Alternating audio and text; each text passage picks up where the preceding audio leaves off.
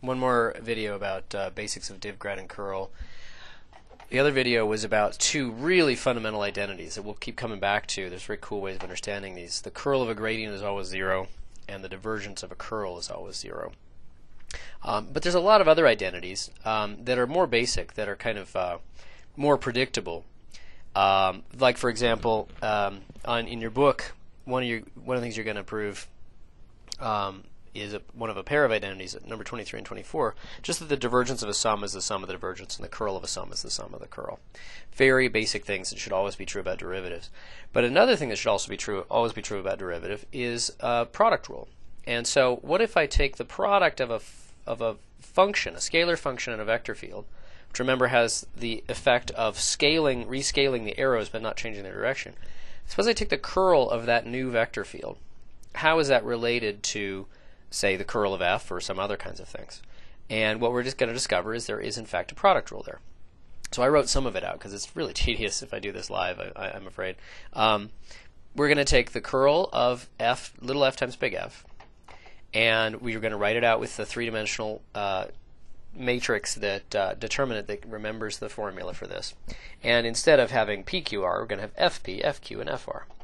So that expands to this whole big thing. And then in each case, what's going to happen, we finally got it down to just an honest-to-God partial derivative of a function. It's a product, and so that's going to expand out to two things. So that's going to be df dy times r plus, I don't really need the parentheses anymore, plus dr dy times f minus, and then the same thing is going to be happening with all these guys. Tell you what, I think it's going to be easier if I copy and paste these guys. Okay, so those are going to be both b minus, and then that's going to be, that was a z derivative and that was a q. That's a z derivative, that's a q. Okay. This one was r, but it's an x derivative now. So I just have to change that guy. This guy going to be both minus. And this guy was a p derivative, a z derivative of p. Oops, that's a capital P. And boy, I'm going to have to break this because it's getting big, especially on the magnification level I've got. Then here, it's going to be x derivative of q. That's an x, not a z, sorry. They're next to each other. It's not my fault. And then finally, both negative. That's coming from a y derivative of p, so I actually don't have to change the derivative again. Whew! That looks like a mess, doesn't it? But then we want to look for patterns. Let's look at what are the terms. There's two very different kinds of terms here. There's terms where the f doesn't get differentiated, and there's terms where the f does get differentiated. So let's pull out the ones where the f doesn't get differentiated and see what happens. And I'm just going to copy, I can't really copy the whole thing right here.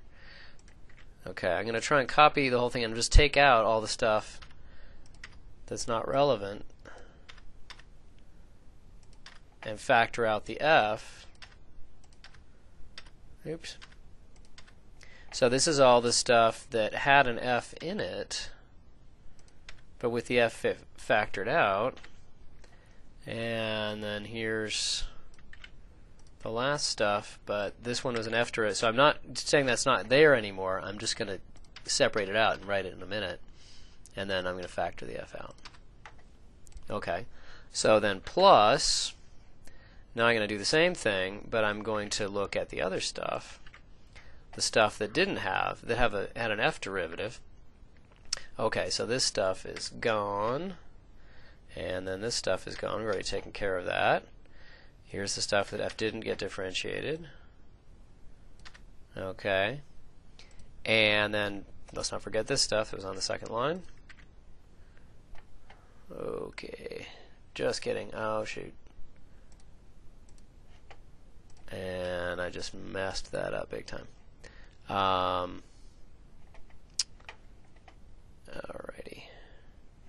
I need to redo this. Bear with me here.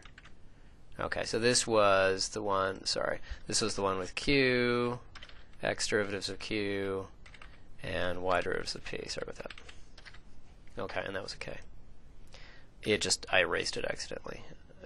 The control key somehow it doesn't get pushed down enough. Okay, so now here's the ones with, oh, that's a q. Big Q. And, okay. There's the ones with the derivatives. Okay, so let's look at what we've got here on the first line. We've got exactly the curl of f.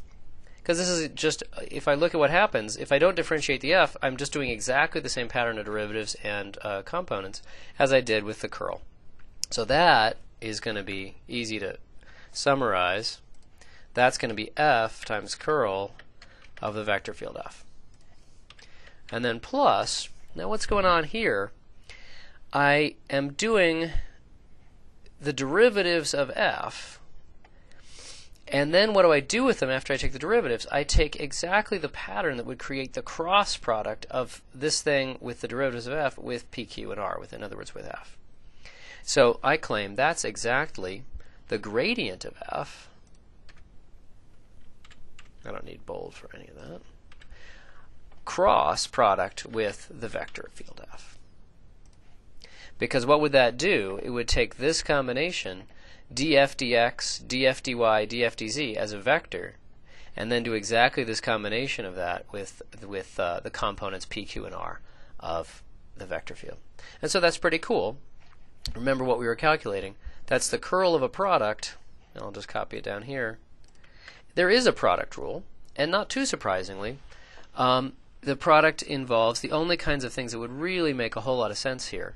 It's not surprising that a cross product comes out, and it has to be of two vector fields, and one of them has to be a derivative of f. Okay, so gradient of f cross f.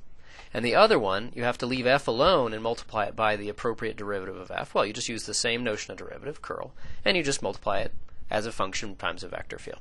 There are some of these rules that aren't as obvious, but this one is actually pretty guessable. If you say, what would be a reasonable, meaningful, simple product rule for the curl of a function times a vector field? And indeed, it's exactly that kind of guess that a lot of people would make. Okay, so you're going to have simpler examples, certainly, than this on the homework, but I just want to show you how it works out.